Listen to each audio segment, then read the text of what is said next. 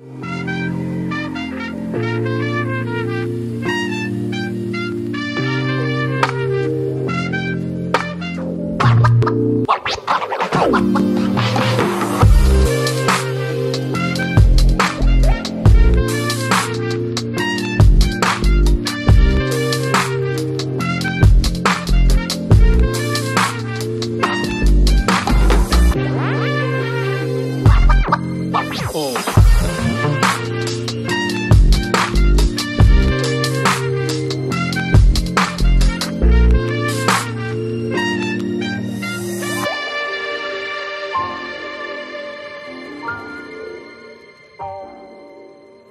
morning. Welcome to another edition of Walnut Grove Cultural Conversations, where two local pastors, one and two, take a swing and sometimes swing and a miss at current life issues, current events, just from our perspective and hopefully from your perspective as well. We want you to engage in the conversation. And so today, we got the Super Bowl hangover, right? We're trying to recover from that game, the game of the ages. That fell flat. That hopefully is over, Yeah. Like it's finally over. The COVID Bowl is done. Yes. So. And so we were curious, kind of this idea of what was your favorite Super Bowl commercial? Because when the game stinks, you got to turn to the commercials. Am I right? Yes, exactly. And that would seem to be the highlight, I guess, this year. Unless you're a Tampa Bay Buccaneer fan. Yes, that's true. Congratulations to the GOAT. I heard someone say if you've been a Tampa Bay Buccaneer fan for the last, 6 months, because we don't think anyone for the last 20 years exists, welcome to the party, pal. But no, so yeah, let me throw that out. What was your favorite commercial? Well, I really enjoyed, I thought it was kind of creepy, but the Matthew McConaughey 3D Doritos. Inside the chip dispenser? Yes, where he's standing there, Matthew, and he's in the Starbucks, and that was hysterical. And I don't know if I'm excited or not about 3D Doritos being back. In my, nostalgic brain, yeah, great, let's do this, let's bring it back, but... scared of how they actually taste. Yeah, let's hope that it doesn't ruin a childhood memory again. Yeah. Like when they bring back everything of my youth. But what was your favorite, you think? My favorite humorous one was the electric vehicles with Will Ferrell. Oh, yes. where he tells them, we're going to beat Norway.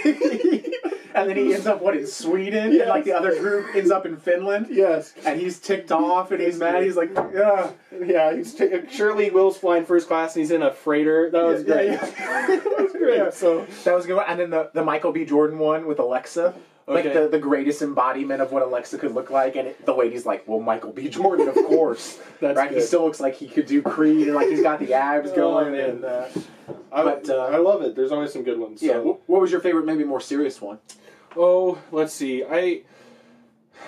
They kept playing the Lombardi one, where at the beginning of the Super Bowl before the national anthem, they had that hologram situation, and they played it a couple of times. I'm trying to think of other more serious ones that I enjoyed.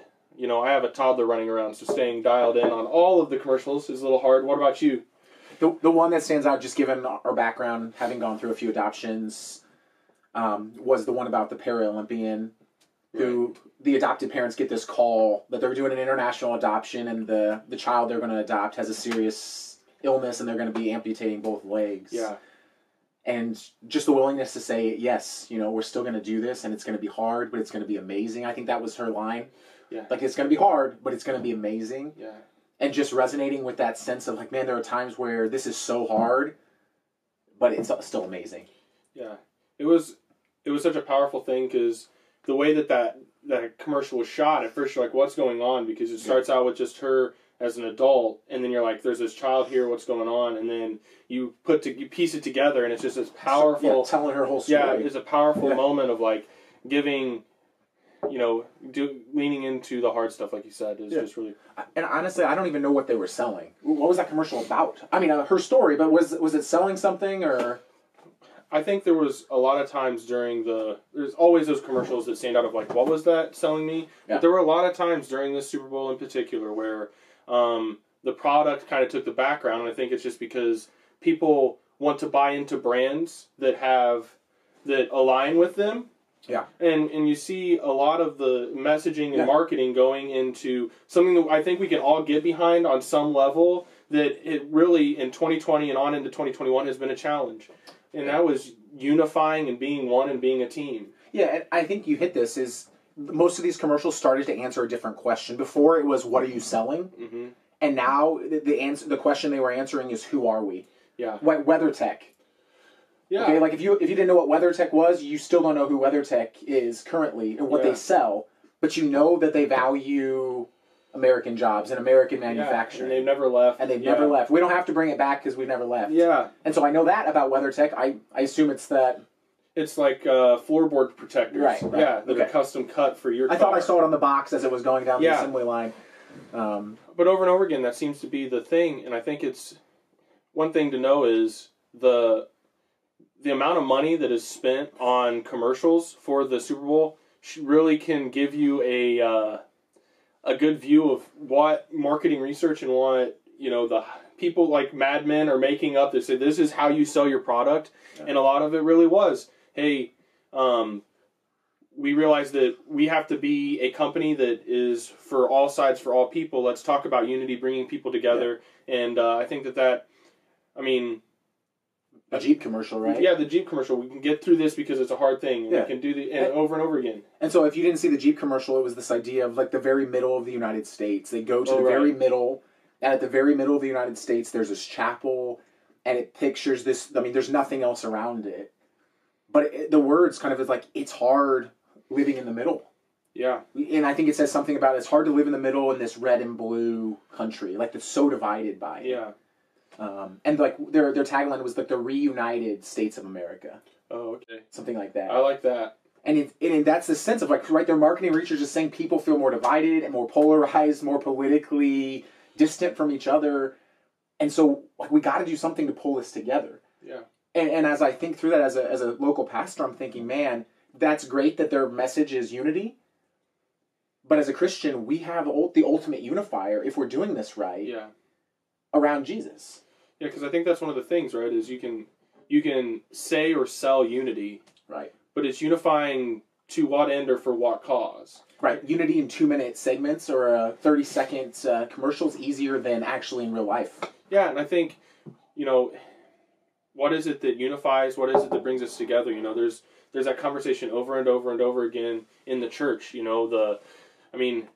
Going back a few years now, right? The worship wars. What is it that unifies us? What is it that makes us one? What is it that makes us a congregation just in a small, local, one congregation? But then even larger, what is it that ties us together? And like you said, it's the best unifier. Right. Well, and the Christian church historically has wrestled with this. I mean, we had this saying that in essentials, unity, in non-essentials, liberty, and in all things, charity or love. And I think we've come back to a place where we need that more than ever. And we have to decide what are the essentials that are going to unify us as a country, as a local church.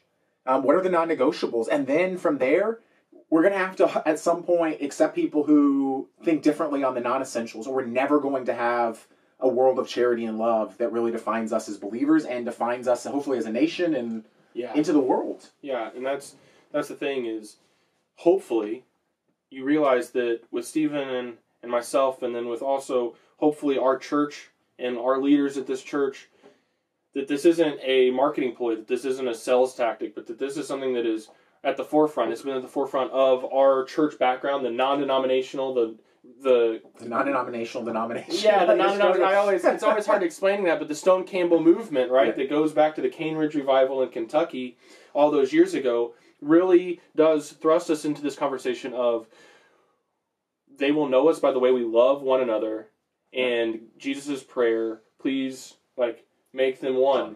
John 14, where he's praying about these things. It's interesting, the very foundation of the Christian church comes in the time when there's polarization and there's evangelical divides all over the place, right? The Campbells are Presbyterian at the time, and there's 7 different versions of Presbyterian, all these boxes you have to check. What are those old flow charts where you're if you're this, continue. If not, And it's there's this wild chart on there, and they finally get to the end, and they're broken up 7 different ways or whatever.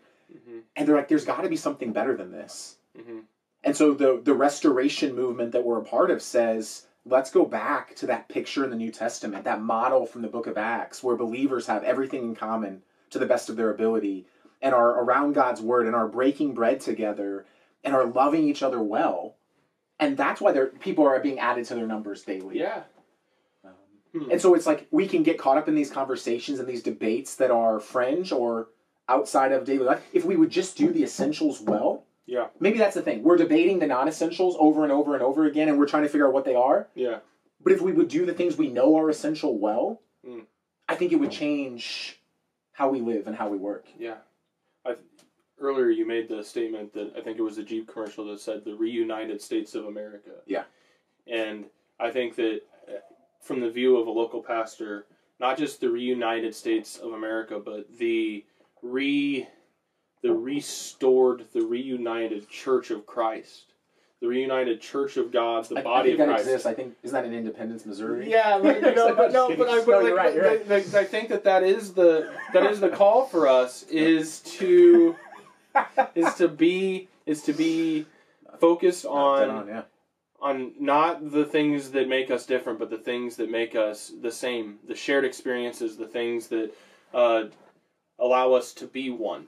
And not just lip service to that, but an actual common cause, a common call, which is the cross. I mean, we're in a common condition.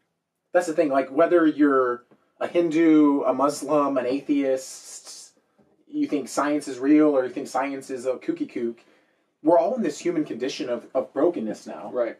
And trying to figure out, and sometimes like having people tell you their story of, how do you think we fix this? You get a lot of insight into where their hope is. Yeah. Because that's really what every worldview is trying to answer, is how do we fix this? Yeah. Okay, we're in the same condition. Something's broken. Can we agree on that? Yeah. I mean, that unifies us, right? Clearly, all those commercials thought like most of those unifying commercials thought something was broken that needed unified. Yeah. And so what we're saying as Christians is we think this is a worldview, right? One picture of the whole, from beginning to middle to end, and we think we have some of these answers on how to put the world back together because God has revealed them to us. Because I don't know you, we tried man's way over and over and over and over again, and that is the temptation, is to use man's way. Yeah, that's really the garden issue, right? We don't need God, and we can have a full life without Him. I mean, I was reading my kids this in the Jesus Story Bible last night, and we went back and started over. Right. Jesus Story Bible, check it out. Not a sponsor. Not a sponsor, but if they want to sponsor us, we are open to that. Yes, we can fill this bookshelf with Jesus Story Bibles. I mean, we have plenty. This can be condensed. Don't you worry. Yes. So, I know we got to get back on track. One of the things is, I know that this probably isn't what you thought a Super Bowl commercial vlog would be about, but I think that it is important to have that conversation, and it is important to think about what is being sold to us, but then also what is it that what is the church's role in all of this, and how does it work? And so, there's a few things that we would like you to do is comment down below what your favorite. Give us Super Bowl commercial, Give us maybe the funniest, and then maybe the one that touched you the most. Yeah. Most powerful. It'll be fun to kind of have a conversation about that. It's always fun to talk about the different things that happened and the things we saw. How many people are going to come with the Jason Alexander one? Oh, gosh. Like, the Seinfeld lovers are going to be like, that was my favorite. I'm like, I think we can see, it'll be fun to see that and see what you guys have down below. And, just have a conversation, and then we encourage you, unify around the cross and be one, and seek unity, not division. All right? Much love and be blessed. Cheers. Cheers.